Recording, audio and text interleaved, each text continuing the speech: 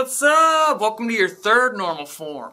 So, third normal form. In order to get there, you have to first do first normal form and second normal form. So it's kind of like a ladder. You can't just start at third normal form. You have to work your way up there. So this one deals with what's known as a transitive dependency, which is when a column depends upon a column which depends upon the primary key. So I know that's kind of like confusing, so let me just kind of draw it out in a table. It'll make a lot more sense. So here we have a review table, as you can see. I'm kidding, you can't see, it's just a square. So we could say review. So like this could be on a website, it could be, you know, like a shopping website where you review a product, or it can be a review on a video or anything really. It could be a review on a book. Most likely it'll be on a shopping website where you buy something, whether it be a book or anything or cars or whatever. It doesn't matter. But in this you would have something like a review ID, obviously, which will be the primary key. You would also likely have what that review is, like in a text form, so like a comment. So you would have the actual review. And then you would have maybe a star rating or multiple star ratings. So you could have a star rating. So maybe 1 through 5, 1 being the worst, 5 being awesome, and then 4 maybe being like really sort of okay, you know? And then we might have something that has a star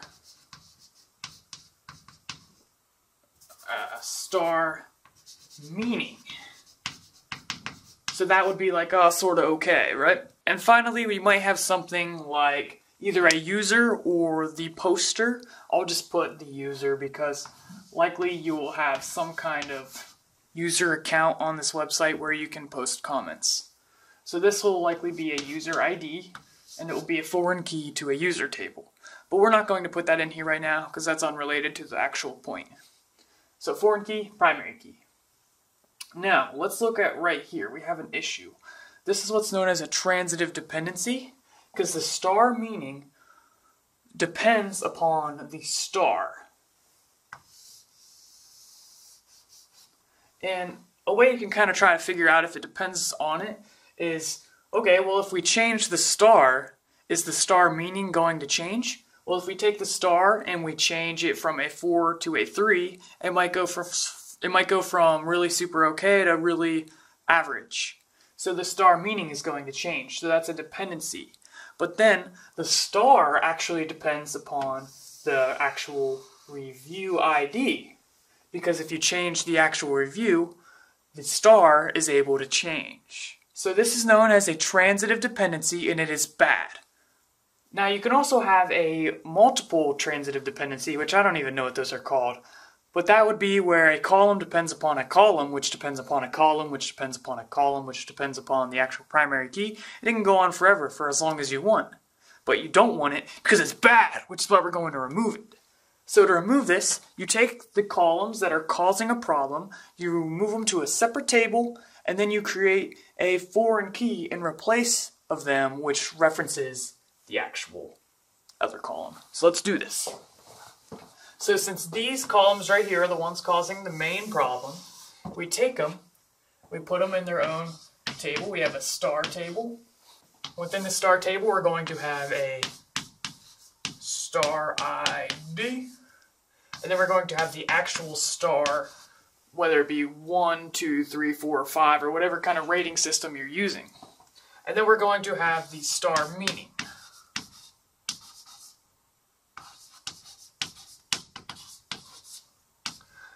And then over here, we're going to replace these columns. Let me make this a little prettier. And I just made it 5 times worse. But we're going to replace that with a star ID, which is going to reference this table over here. So now we don't have that problem because the only column over here is star ID. We don't have the star meaning, which was the real column that was causing the problem. Now over here, we could have, if we drew out this table, we would have, you know, we could have a star ID of 3, and that star could be a 3-star rating, and it could be, meaning it could mean average. Now, we're likely to only have 5 individual rows in this table, so it's kind of like a reference table. So over here, we could have a star ID of 1, 2, 3, 4, 5, or 0, 1, 2, 3, 4, or 5, 6, 7, 8, 9. It doesn't really matter what the ID is, because the ID is just a number used by the database and has no real-world value. So we would have 5 rows in here, and then we would reference them in the reviews table. So we could have, okay, this is too ugly. Let me just explain it. We could have one review with the star rating ID of 5, which could correlate to a certain rating from this ratings table. That's the main idea of the third normal form, is to take those transitive dependencies, move them to a new table, create a foreign key to reference that table. So in review, first normal form is making everything atomic. Second normal form is removing any partial dependencies. And then third normal form is removing any transitive dependencies.